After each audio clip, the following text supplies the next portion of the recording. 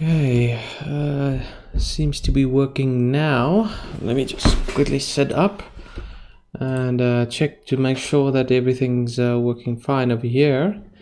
Seems like it, yes. And yeah, that turn the dial down just a little bit so it doesn't okay, well, that's for audio dial. That doesn't really make a difference.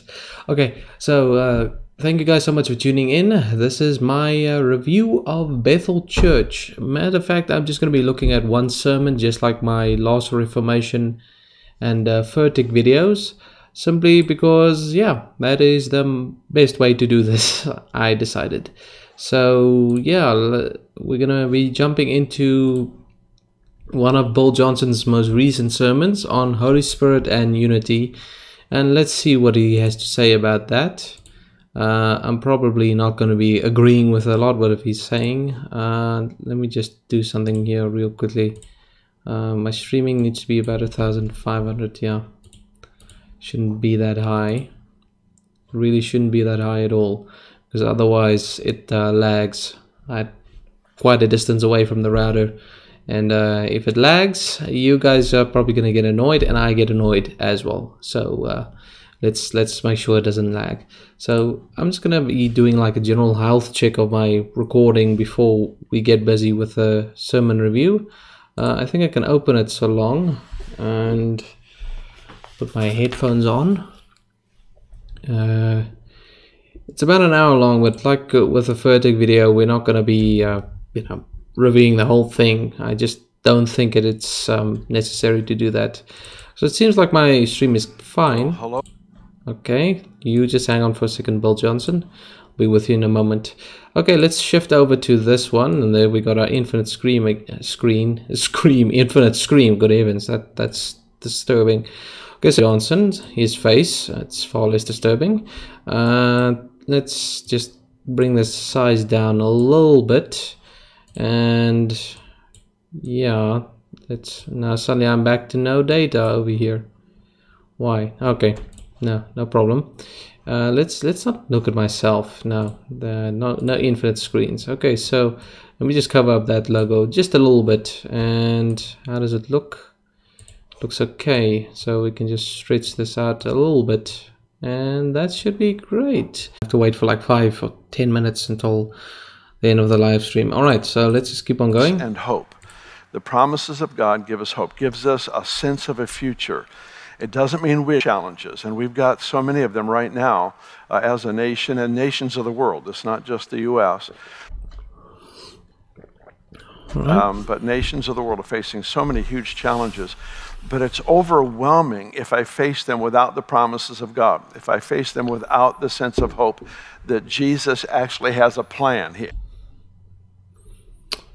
actually has a solution. And it's maintaining my heart, feeding on that solution. It just keeps me not only alive, it keeps me sane, or at least as sane as I'm ever going to get. And so we really celebrate the fact that Jesus has a purpose and a plan. Something I've stated many times in the last 12 months is that every problem that exists on planet Earth, and I mean balancing your checkbook at home, to the ozone layer, to the racial conflicts, or whatever it might be, every single problem that exists on the planet, God has a solution. Okay, somehow I feel like I should be taking notes. Yeah, sure, let's do Notepad. Can't beat the classics, am I right? Okay, let's just make it like this and make it big, make it nice and big. Okay, so no problem without God having a solution. Okay, that's right. So we have some, like a big pointer so far. No problem without God having a solution. Okay, let's keep going. In his mind at this very moment, and he simply looks for his people on earth. And I mean balancing your checkbook at home, to the ozone layer, to the racial conflicts, or whatever it might be, every single problem that exists on the planet. God has a solution in his mind at this very moment. Having a solution in his mind, right? Probably still busy with the first point, so let's go on. And he simply looks for his people to come to him and pursue those mysteries, those secrets. And some things are revealed quite. Okay, so what I'm hearing is like my mic's in the way. Let's just do it like this. We need to pursue his secrets. Quite clearly in Scripture, some things we really have to press into. But I remind you of the Scripture, Proverbs 25, verse 2. Okay, Proverbs. Okay, so Exhibit A, or what can we use for that? I'm wasting time. Proverbs 25, verse 2. Now another installment of Let's Read It in Context. Proverbs 25. More Proverbs of Solomon, and I'm going to use the NIV credited to Biblica.inc, copyright, there we go, used by permission, all rights reserved worldwide, so credit to them.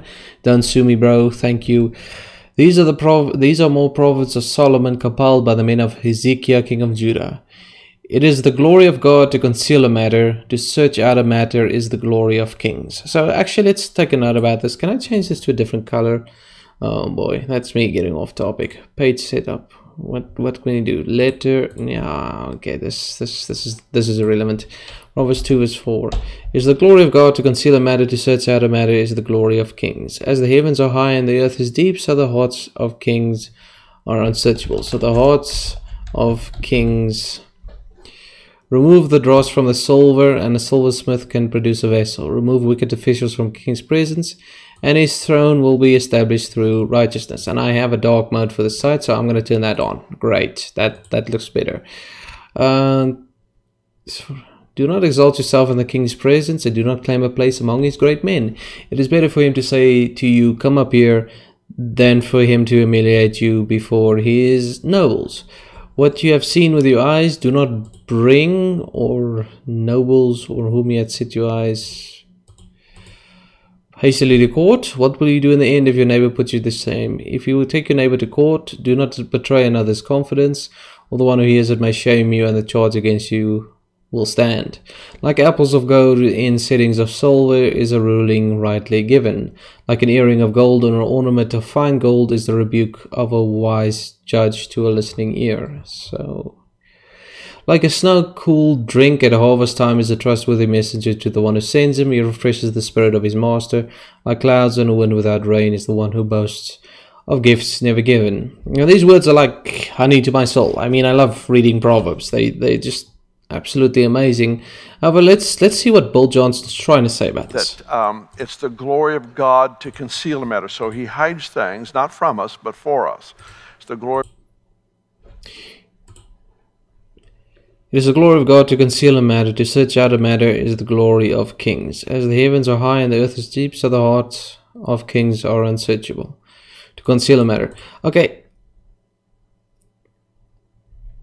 The context of this is not exactly given, and this is a proverb, so it's not exactly something that you should be taking to its most literal extreme. To conceal a matter probably means to, be discreet in your handling of a matter. It doesn't exactly mean that there are mysteries out there. Like God does keep some things from us. So far, what he's saying is not extremely off biblical, but it sounds like it's getting to some kind of, I don't know, Gnostic type vibe. Of God to conceal a matter, and then it's the glory of kings to search out a matter. So your royalty, my royalty, in a very real sense, is demonstrated. Royalty because who our Father is. Royalty is demonstrated by this privilege to seek God for solution. Royalty is Look, man, he's just said like 3 sentences and he's already lost me. Let's just go back a little bit. But I remind you of the scripture, Psalms, God to conceal a matter. And then it's the glory of kings to search out a matter. So your royalty, my royalty, in a very real sense, is demonstrated. Royalty because who our Father is. It feels like there was like, I don't know, 12 steps. He kind of just skipped past from one thought to the other. I mean, yeah. Now it's vertical all over again. God conceals matters. Royalty of who God is okay, let's just go back home. There we go. Royalty of who God is royalty is demonstrated by this privilege to seek God for solutions. And now is the time where we really need that again and again. I would have said that last week and the week before, but boy, it's just heightened. The awareness of our need of God's intervention is just getting more critical week by week. I wrote something this week I wanted to read. God's intervention is increasingly needed. I take it that's what he means by critical. As I start, then I'm going to move quickly into the subject of Pentecost, because that's what, excuse me, that's what today is we're celebrating Pentecost Sunday. He said it as if Pentecost Sunday stole his car. But yeah, all right, Pentecost Sunday. Let's keep going. Racism is evil. It is demonic to its core. To treat people with dishonor because of their skin color is absolute foolishness. To turn that dishonor into violence is barbaric and inhuman. Absolutely. In Christ, we have the privilege and responsibility to oppose racism in all its forms and to stand with those who have suffered under its weight.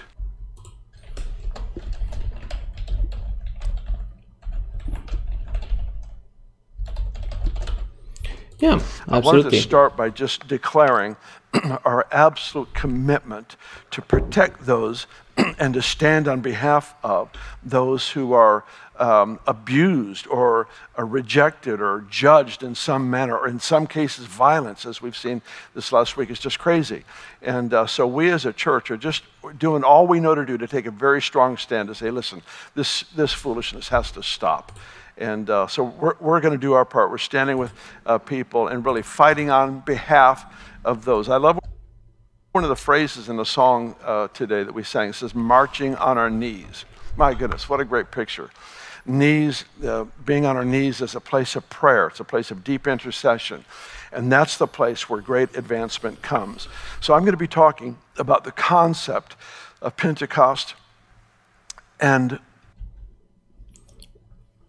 how it happened, how it came about. So I don't see the link between the two of them. Like, I mean, I guess he's going to draw a parallel between speaking in tongues towards reaching out to different cultures. But I mean, I don't get the parallel between, okay, so he was probably just saying, well, racism is bad, and then he's going to go on with his sermon. But if he's trying to connect the two, I don't see the connection. If you would, open your Bible. I mean, it's against the character of God to judge one race above another.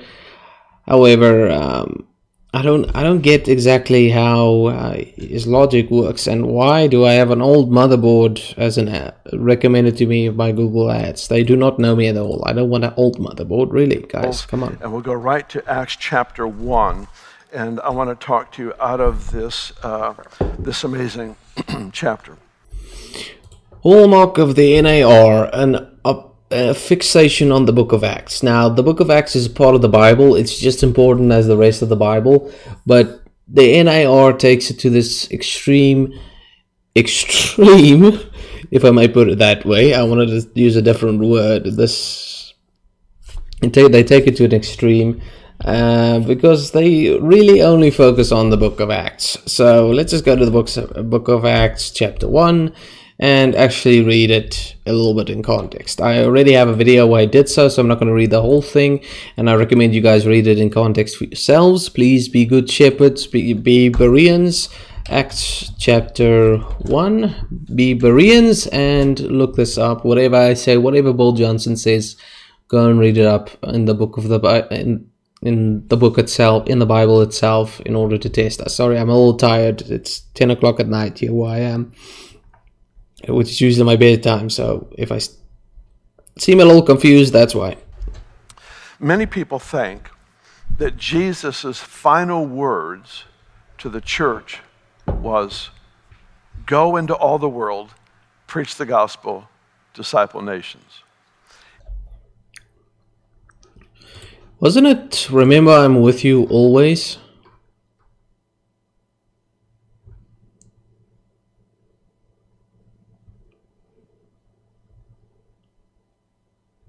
But you will, okay, no. That's I was wrong, and I read this book a while back. So it's always great to refresh your memory about the Bible, because I mean you can easily forget a lot of stuff, and then somebody else can come in and twist it. Do not leave while he was eating with him. I wrote that Jesus began to do. Not the time. The days.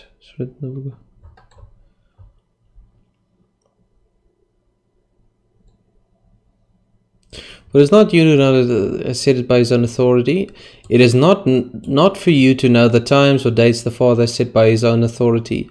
But you will receive power when the Holy Spirit comes on you, and you will be my witnesses in Jerusalem and in all Judea and Samaria and to the ends of the earth. And he said this. He was taken up before their very eyes, and a cloud hid him from their sight. So he was talking to the apostles. The apostles, not us. The apostles. Let's make that very clear. So he's probably going to segue into it, because the NIR believes the apostles are still around today, and we just have much authority of those guys, and blah blah blah blah. So that's probably what he's going to do now. It wasn't his last words. His last words were, wait in Jerusalem until you receive the promise of the Father.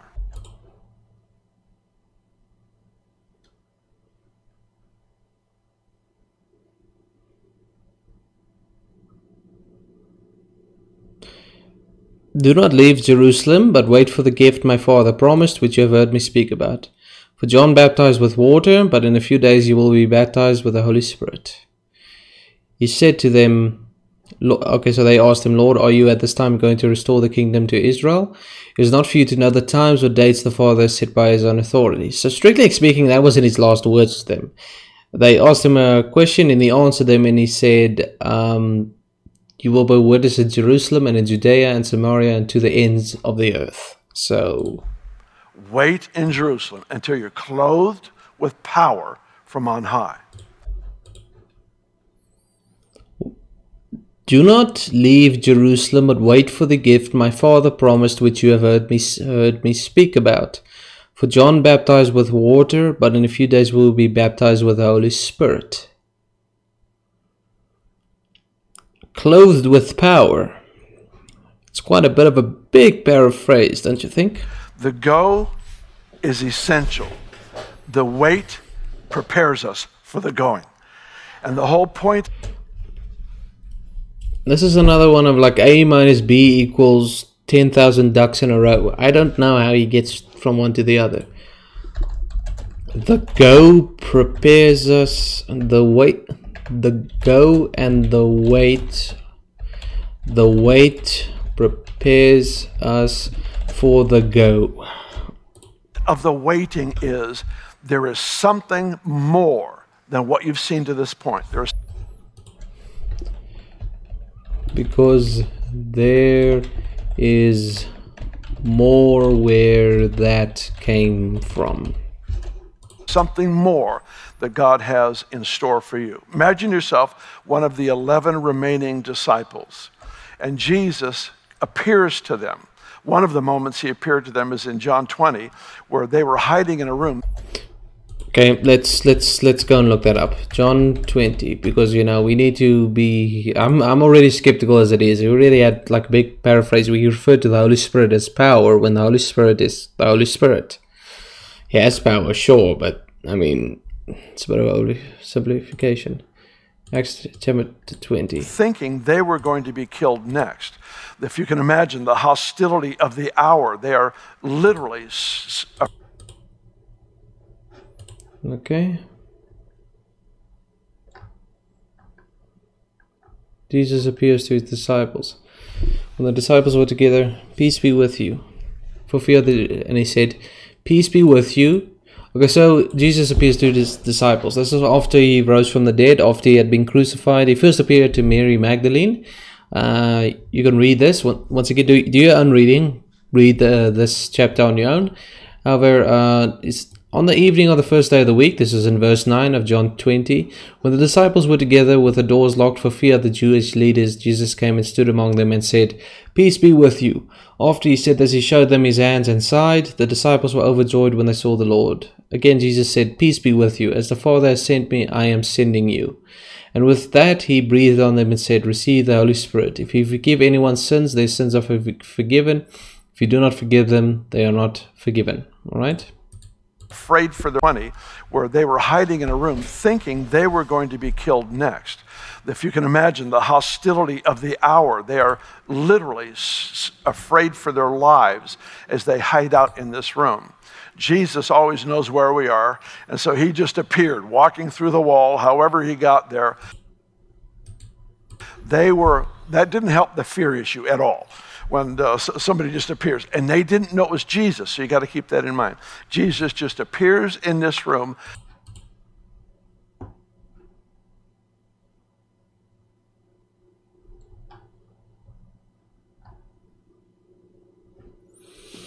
Okay, Jesus came and stood among them and said, peace be with you. After he said this, he showed them his hands, the disciples, when they saw the Lord.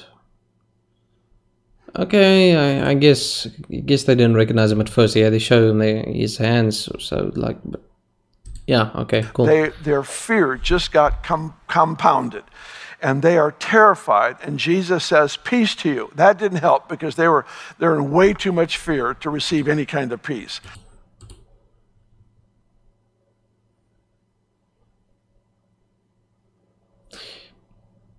It's not what the Bible says, but. That he breathed. That's not what the Bible says, but okay, sure. And so Jesus showed him the scars in his hands, his side, his feet. When they saw that, they recognized this is Jesus. We saw him crucified. As soon as they realized that, they began to experience the peace that Jesus promised. And he said again to them, again to you, I say, peace to you. This is important to realize. In this moment of sometimes we're so filled with fear and terror that we can't find peace, and yet it's here. It's here. There has to be a turning. And what happened in the hearts of the disciples, there was a turning. They recognized, oh, it's Jesus. He is with us. And when he spoke peace the second time, he breathed on them. The Holy Spirit came upon them, and they received true peace.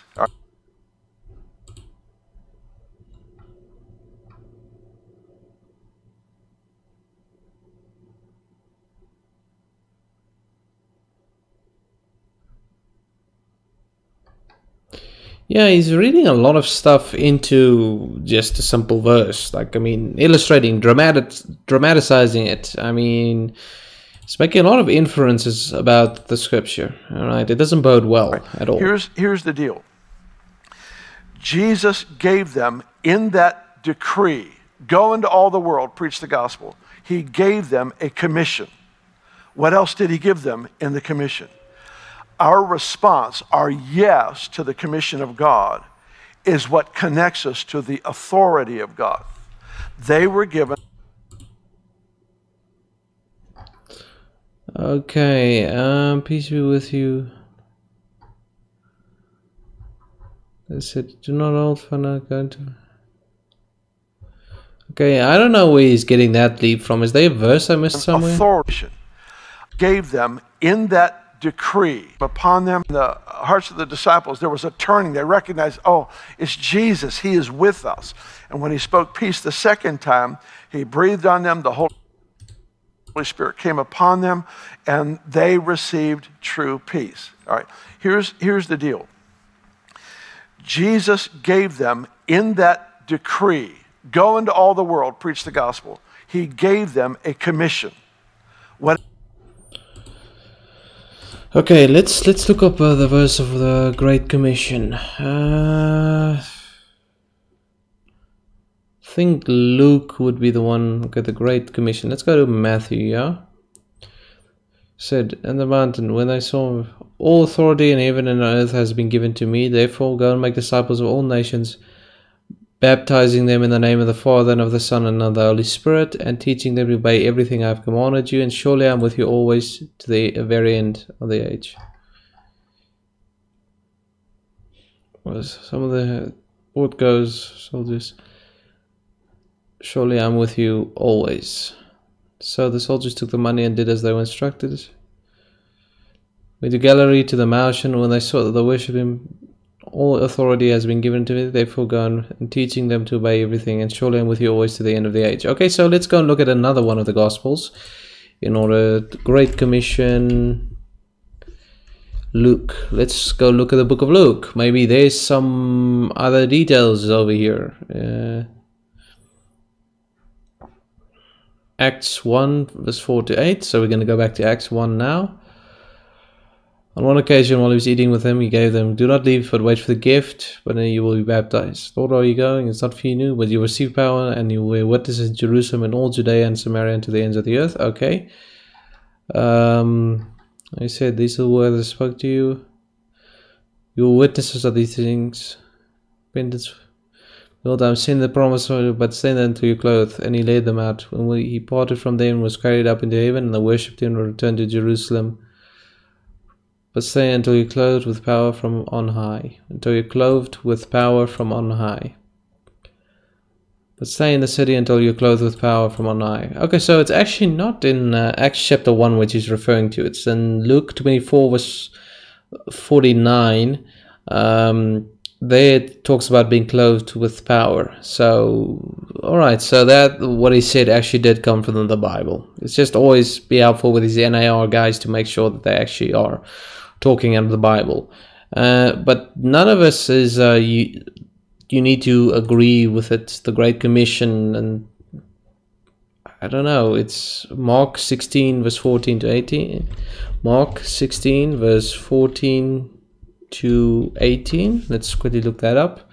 NIV, all credit.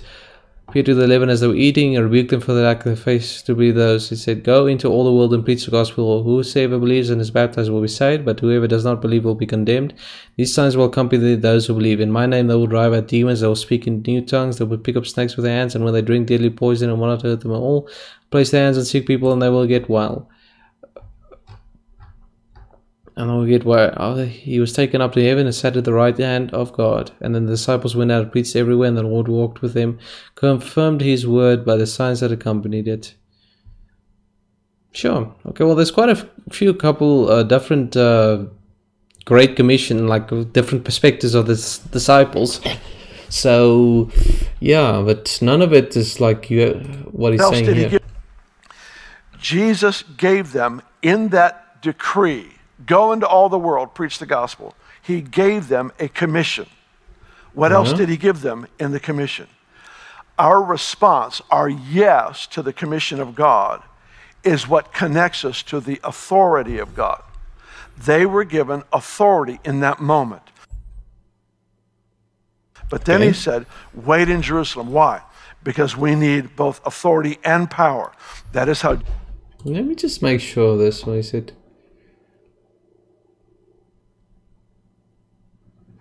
Yeah. Jesus ministered. It's how the disciples ministered when they were deputized under Jesus's anointing. They were deputized. If you remember in Luke 9, Jesus gave his disciples power and authority. He gave them both to function in while he was on the earth. But when he left and went to the right hand of the Father, they had to Okay, that's a brilliant visual, but anyway, let's just go to Luke chapter 9. I do believe give you power and authority is biblical, but we just, as I said, we need to make sure of it. Not the ESV, we want the NIV. Where is it? New International Version. There we go. Set this up. Sent. They sent them out, gave them power and authority to drive out all demons and to cure diseases. Yeah, so that is true. Find once again this place of authority and this place of power, because now they were going to do it without Jesus being at their side. I remind you of something that I think is so critical, so important. One of the comments that Jesus made to his disciples that I'm sure was about the most difficult thing to comprehend they've ever heard him say. He said, "It is better for you that I go." That I'm sure, I remind you of something that I think is so critical, so important. One of the comments that Jesus made to his disciples that I'm sure was about the most difficult thing to comprehend they've ever heard him say. He said, "It is better for you that I go." Now imagine that. They've spent 3.5 years with Jesus. They can ask him anything. They are constantly impacted by his actions, his words. They learn from his behavior. Everything is an overwhelming 3.5-year school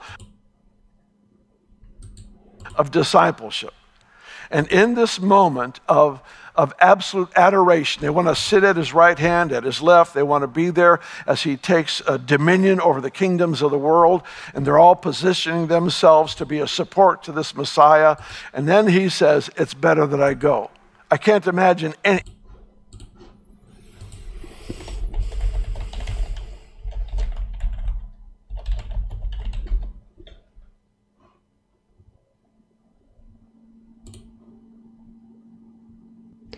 Okay, so this is biblical. But very truly I tell you, it is for your good that I'm going away. Unless I go away, the advocate will not come to you. But if I go, I will send him to you. All right? We can read that in context. See what the context is. So I was grief will turn into joy. Will not, that will, all this belongs. In a little while will see me no more. And then after a while you will see me. And after a while.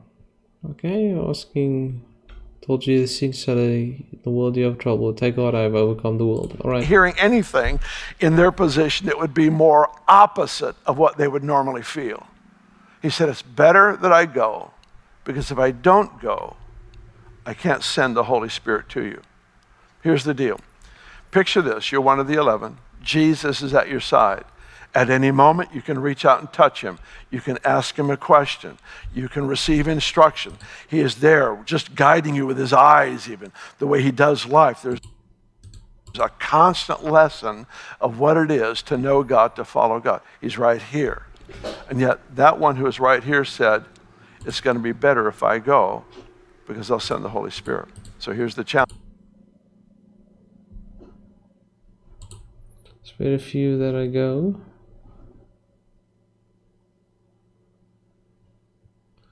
Very truly, it is for your own good that I'm going away. Unless I go away, the advocate will come to you. But if I go, I will send him to you. When he comes, he will prove to the world to be wrong and sin. All right. Challenge. Is your relationship with the Holy Spirit better than if Jesus were standing at your side? If it's not better, then we're not utilizing what God actually provided for us by giving us the indwelling presence of the Holy Spirit and the power of the Holy Spirit that rests upon us. This is what we were assigned to prepare better than if Jesus were standing at your side.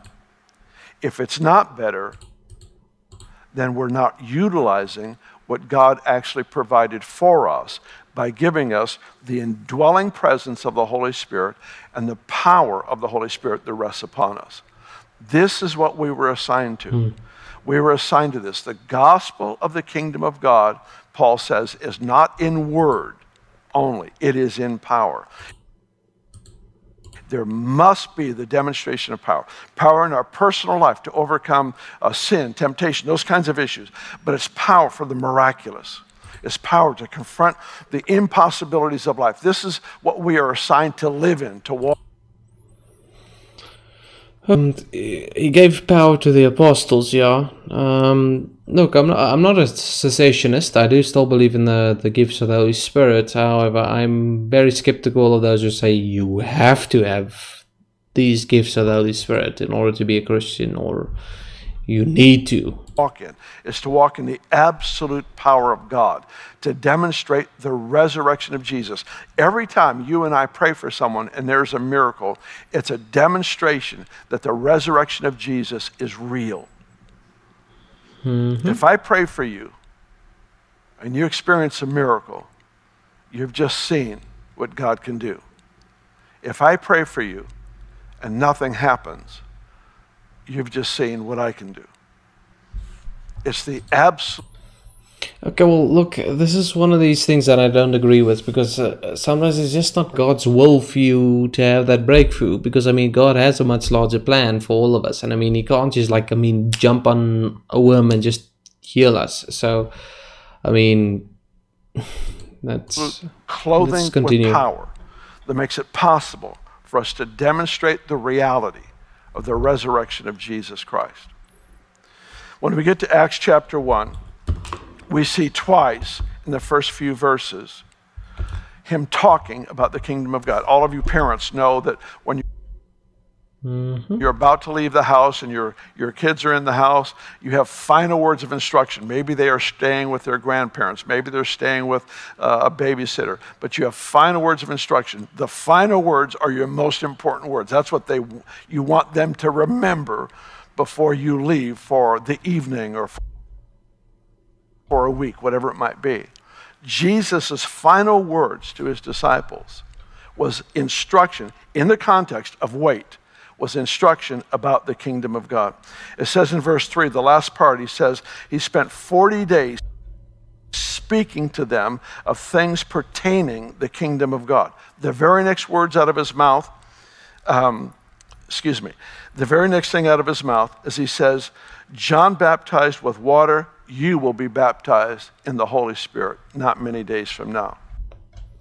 So the disciples then say, hey, I got a question. When are you going to restore the kingdom? When are you going to restore the kingdom to Israel?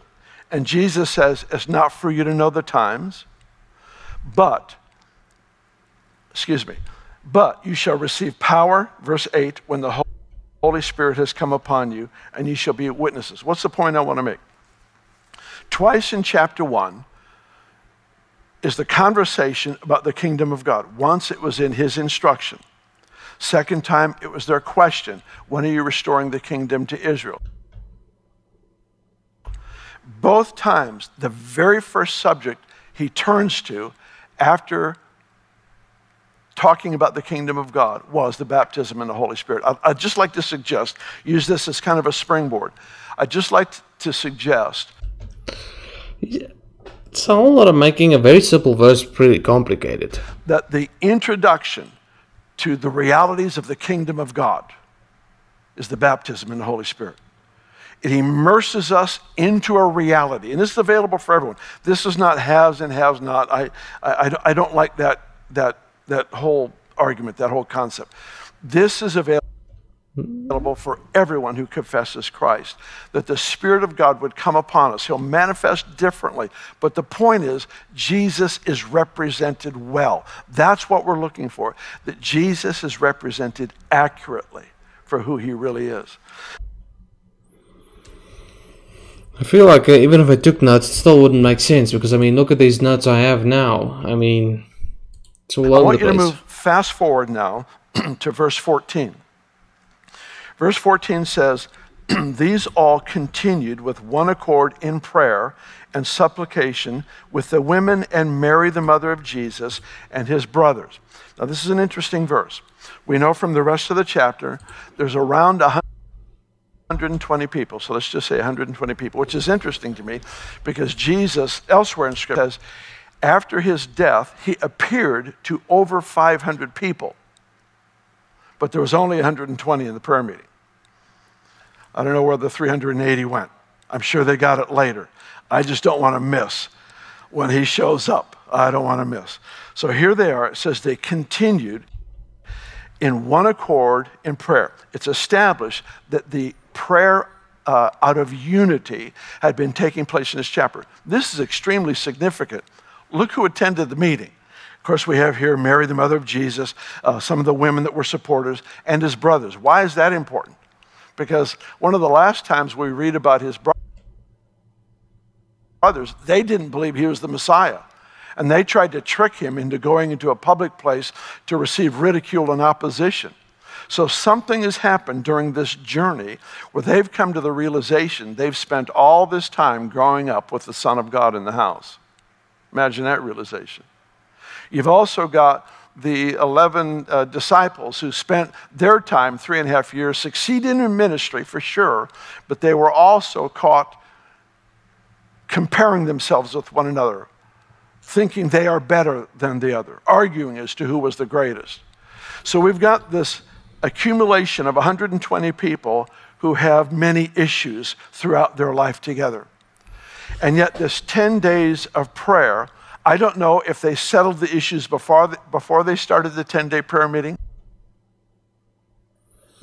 or if they got ironed out in the prayer meeting. Do you remember when Peter denied Jesus? And Jesus shows up afterwards and he says to Peter, "Do you love me more than these?" I think he was asking, "Peter, do you love me more than the other remaining 10? Do you really think you love me more than everybody else?"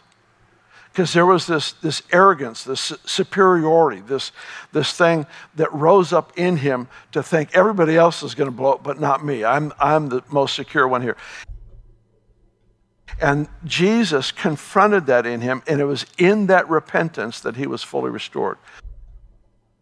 So let's get back to the story here. They continued in one accord in prayer. My translation adds the word "and supplication." Let me talk to you for just a moment about the issue of prayer. Our prayer life reveals how conscious we are of the God who is with us. Okay, sure, I guess you could make that argument. You can't have someone as glorious and significant as the Spirit of God resting upon a person and have that person not talk to him. The depth of our prayer life reveals the level of awareness we have to the Spirit of God in our lives. I'm not talking theologically. All of us as believers can say, we know that the Holy Spirit lives in us. We know that the Holy Spirit walks with us. He guides us. He teaches. I get that. I know that. I'm talking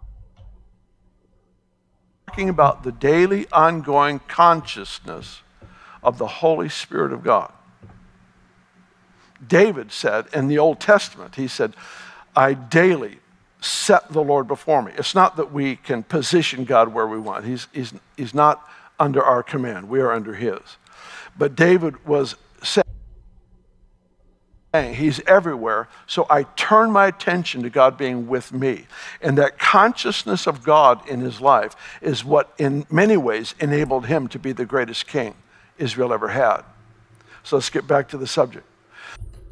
It's a lot of skipping around. The second thing I want to challenge you in, for most people, our prayer life are times where we're pursuing comfort, pursuing peace, the pleasure of the Lord. Now, comfort, pleasure, let's just take those two words.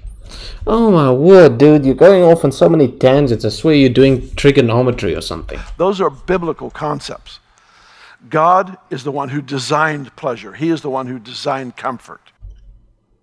He is the one who made us to be able to rest in him.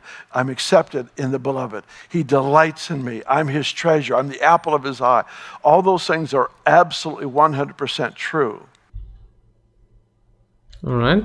But what happens when we distort our pursuit of comfort, we sacrifice having a lifestyle of impacting prayer.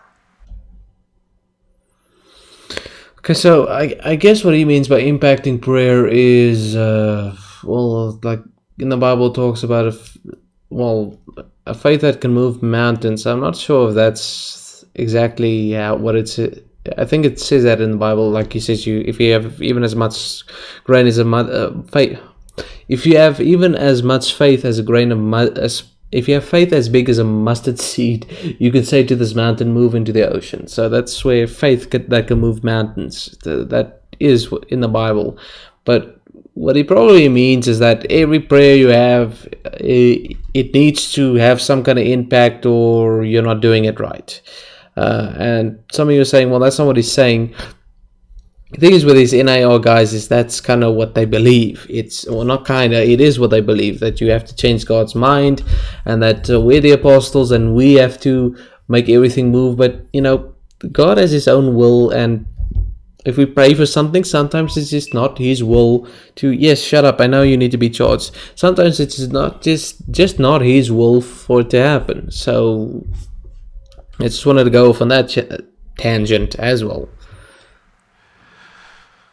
There are prayers of fellowship with Lord, which is refreshing, reassuring, building hope, building faith. But the Apostle Paul taught at one point about prayer being likened unto giving birth. He actually said, and I'm in labor for you until Christ is formed in you. And he was, the context there was prayer. So think about this. This is an awkward subject, but it's the intensity of prayer. And for those who only pursue a relationship with God of comfort and pleasure will never know the kind of prayer that moves mountains. You have to be able to feel Lord.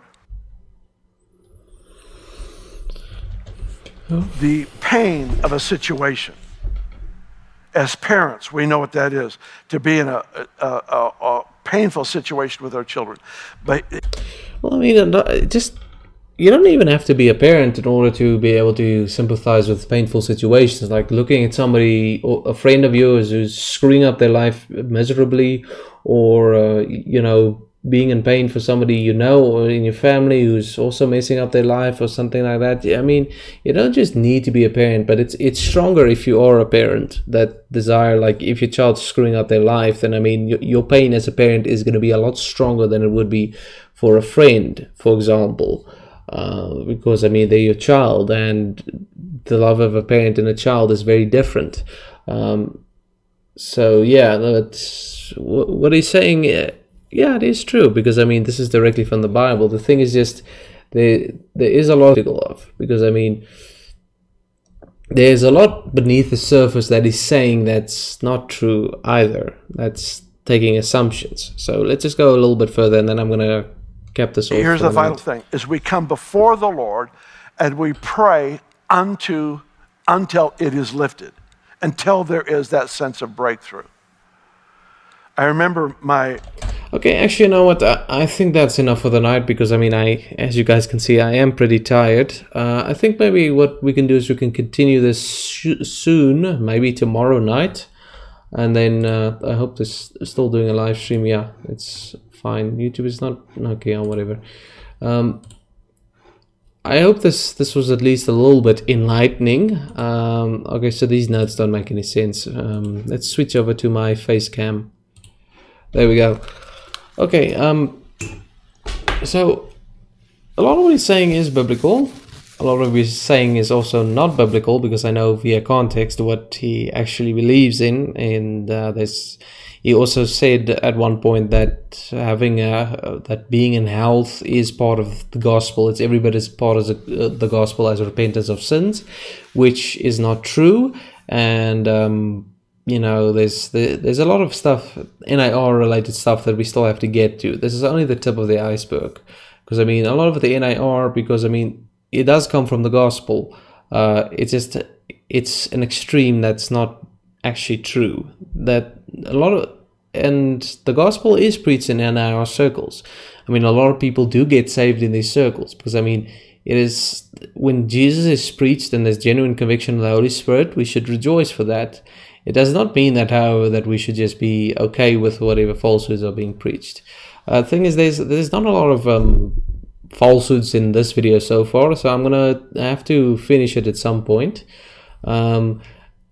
Let's just talk a little bit about his preaching style. Bill Johnson comes off as a lot more, I don't know, easier to get along with than Stephen Furtick. He seems a lot friendlier, a lot warmer, and he even speaks in a much warmer way than Stephen Furtick may. Stephen Furtick annoys the hell out of me.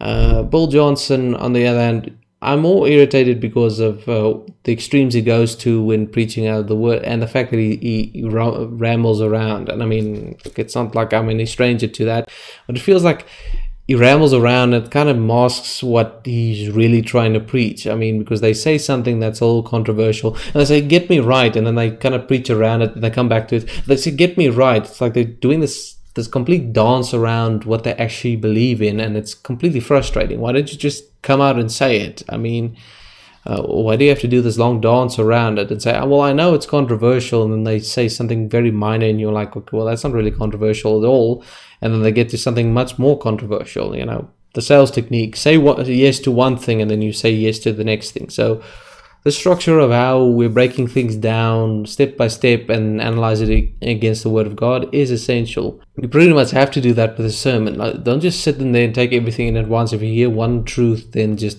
you know, take in everything else. And if you hear one falsehood, you say, okay, well, just dismiss that in favor of the truth. So, I mean, you need to have a skeptical and critical mind when it comes to these things. So thank you guys so much for tuning in. I hope you guys enjoyed this video. Please remember to leave a like, comment, subscribe, all that good stuff. And I'll see you guys again next time with another video right here on KBRX. And I would like to thank my 2 Patreons as well, Jennifer and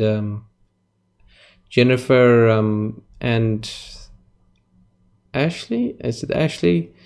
I think so. My 2 Patreons, you know what your names are. Thank you so much to them as well. Before I go, and yeah, thank you guys so much for tuning in. I'll see you again with another video right here on KBRX.